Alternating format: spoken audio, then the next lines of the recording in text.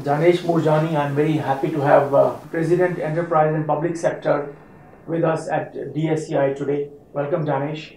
Thank you, Dr. Bajaj. As you know, Data Security Council of India is an entity which was created by NASSCOM primarily to focus on data protection. And we've been around for the last nearly 5 years. We have created a lot of best practices for security as well as privacy protection. And we have worked with the government on public advocacy matters also. And over this period, we have discovered that cyber security is an important element of data security. You can't protect your networks if you are attacked from afar. So the attacks can come from anywhere, and we have to be alive to the changes which are taking place in the marketplace. Cyber security is an important element. And just to set the scene for our discussion, I will say that DSCI created a report on securing our cyber frontiers, which was released in the month of April last year. Correct. And thereafter, we have engaged with the government. It has been taken on board by the Home Ministry as well as by the National Security Advisor. And we have been instrumental in creating a joint working group to promote public-private partnership with the government. And I'm happy to report that the government has accepted that they alone cannot secure the critical information infrastructure in the country, and that the private sector has to be a partner in the government's efforts to have to strengthen cybersecurity in the country. And as we all know, that cybersecurity is an important element of national security. National security depends more and more on cybersecurity today. Yes. So it is with this background that we are partnering with CISCO essentially to develop this new security leadership development program. So I'd like to welcome you and to thank you for being a partner with DSCI. Thank you. Request your initial comments on the same. Thank you very much. It's actually a privilege to be here today and to be associated with the work that DSCI is doing. I think DSCI has been at the forefront of thought leadership around cybersecurity and the advisory role that you're playing with the government, and that's now reflected in the formation of the joint working group. And I have absolutely no doubt that with all of the work that has been done and that will be done jointly with industry, we will come out at the end with a set of outcomes that helps secure the nation from a cybersecurity perspective, as well as sets the standards in terms of thought leadership for industry to follow, as various different institutions look to protect their own assets and look to protect their own enterprises or other assets that they might have. So it's in fact a privilege to be here today. CISCO is also very proud to be playing a role together with you in the formation and the shaping of those thoughts and recommendations, and very proud to be partnering with you in the security program that we are jointly launching today for the benefit of industry broadly. Thank you very much, Janesh. I would like to understand from you that how you think this kind of a partnership will benefit the industry. Sure. We are looking at some of the specifics, the way the industry is responding to the changes in the marketplace, the way the requirements are coming up from both the user side as well as from the government compliance requirements. So how do you think this kind of a partnership will promote more security for the organization, make it easier for them to implement programs? Sure. So actually this program and this partnership is a very, very unique partnership because it's a first of its kind partnership between DSCI and CISCO, and between industry and industry bodies around cybersecurity efforts that are happening in the marketplace today. It's also very unique because we find ourselves in a very unique position in the market itself in terms of the trends that we see in security. You mentioned some of the issues around compliance, some of the issues around the regulatory environment. There are also changes taking place from the standpoint of technology. Cyber attacks are getting much more sophisticated. And from the standpoint of users, we're seeing a number of industry trends around the consumerization of IT, for instance, and themes like bringing your own device to work, or themes around mobility and the power that you have with the smartphone and what you can do with that, smartphones or tablets or other mobile devices. we're seeing increasing adoption of applications around social and mobile applications. And we're seeing a complete transformation of the data center with cloud and cloud-based applications and virtualization of the infrastructure that resides within the data center. Each of these themes that we see in the marketplace today presents its own set of complexities in terms of security. And really all of them happening at the same point and convergence, it's really the tsunami of all of these coming together that really requires us to have a complete rethink around the entire security paradigm. But along the way, we've completely protected various different infrastructures for some of our customers, looking not just at the network side, but also at the application, also at the content, and looking at it from a holistic perspective, a complete security architecture, if you will. And I think the importance of those trends around BYOD, around cloud, around mobility, around social mobile applications, increasingly the industry is coming around to the view that the only way that you can protect it is from an intelligent set of network services. And that plays directly into the heart of what Cisco has been doing for a very long time. So with Cisco as the industry leader in this space, and with the thought leadership from DSCI, I have absolutely no doubt that this program, being a joint program between the two entities, can deliver the best of benefits to industry players, to various constituents of yours, to various accounts and customers of ours. And more importantly, I think this program is an inclusive program. It's not something that we're going to go talk about and do in a room and there's smoke in a black box and there's a set of recommendations that emerges. It's a very consultative program. It involves participation of industry. It involves conversations around some of the challenges that CISOs are facing, and conversations about ways and best practices in which those challenges can be addressed.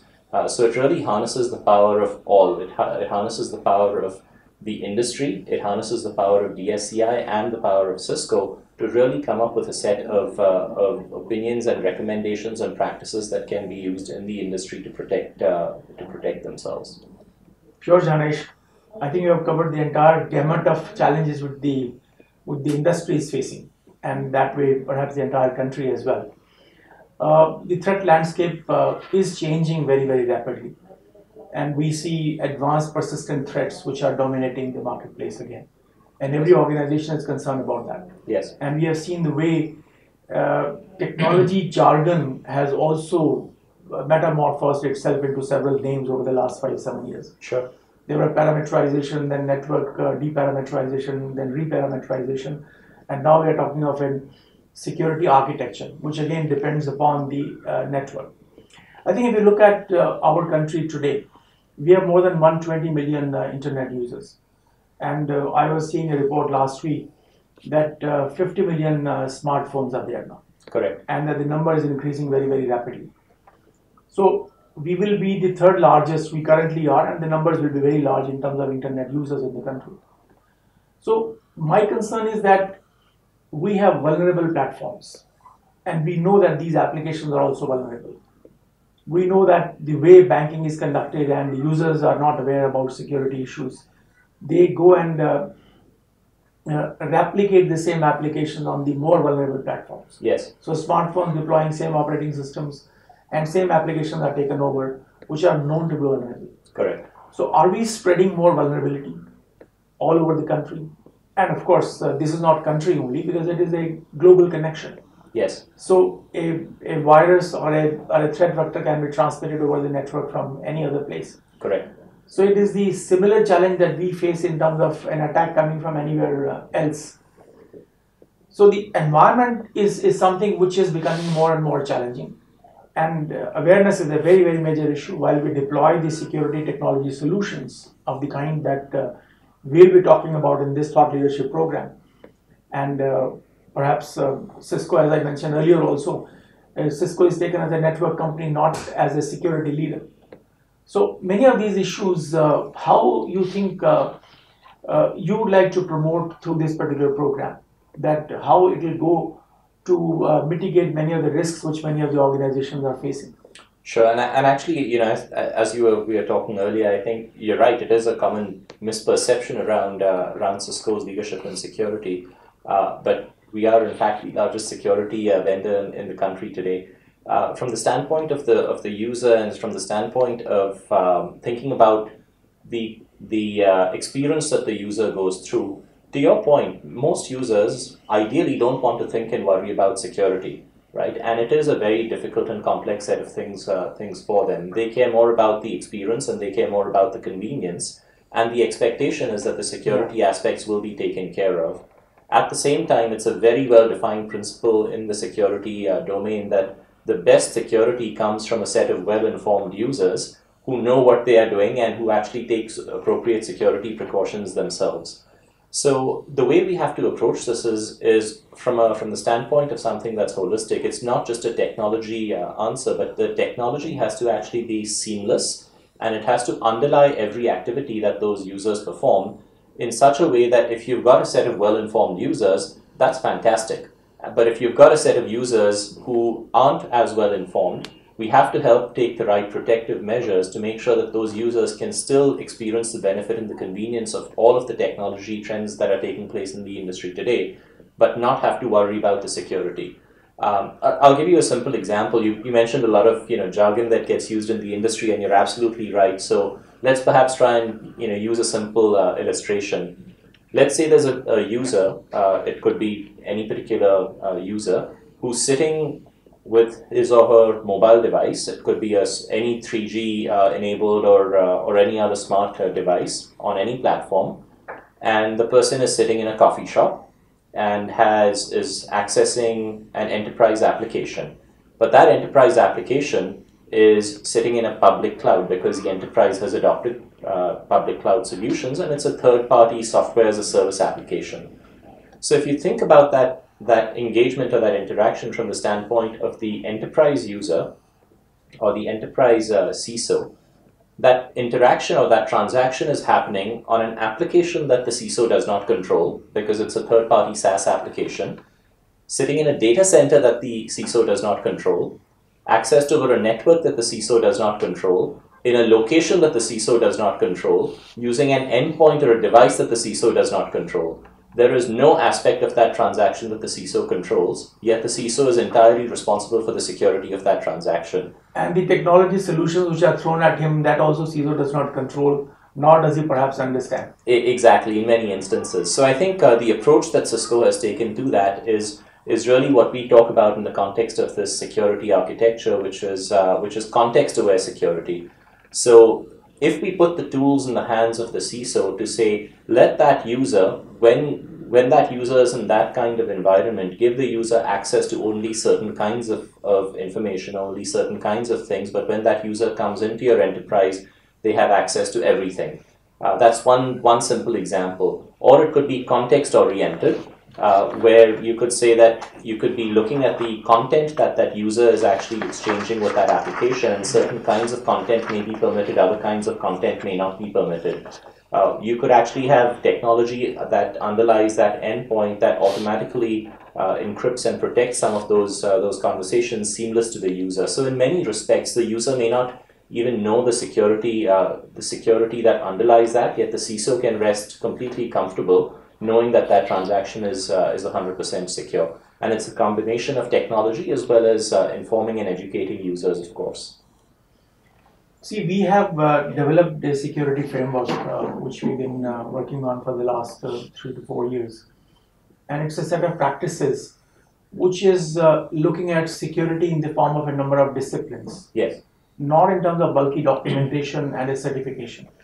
Because certification perhaps can give you a peace of mind from the viewpoint of compliance with the law. Correct. But not when it comes to your customers or your shareholders. They would demand and they expect real security. That is, you prevent as many attacks as possible, right, and that the data is not damaged. Yes. So our practices are essentially focused in that direction. And in this partnership with Cisco, we hope to develop a more in-depth program in terms of architecture, and perhaps going forward architecture which are sector specific, maybe for the banking separately, telecom separately, and so on. Absolutely. So this is what we are looking at, making use of our frameworks and looking at the way the technology is evolving and the solutions are emerging. Right. And I think this thought leadership program we expect will be a win-win situation both for DSCI and Cisco, and should go a long way in meeting the requirements of the users in the country. I couldn't have said it better myself. I think it actually does come down to the practices, because anything you do from a security perspective at a point in time is only good at that particular point in time. At the end of the day, when from the standpoint of cybersecurity or any other kind of security from the standpoint of the infrastructure, what a user wants to know is the infrastructure that I deployed, is it doing what I expected it to do, and nothing more and nothing less, correct? And while you can go and validate that at a point in time with a certification, really it comes down to the ongoing practices that are in place around that. And technology can provide a set of solutions around the ongoing monitoring and capabilities and so forth, around threat protection, around prevention against attacks and so forth. And then it comes down to a set of very effective practices that have to be put in place around the ongoing protection as well. So you're 100% right in that approach, and we're certainly very happy to be partnering with you in that, and we'll make sure that we get to the right outcomes. Thank you very much for the opportunity. I'm sure we'll come up with a very good program and the practices. Absolutely. Thank you, and looking forward to partnering with you on it. Yeah, thank you very much. Thank you.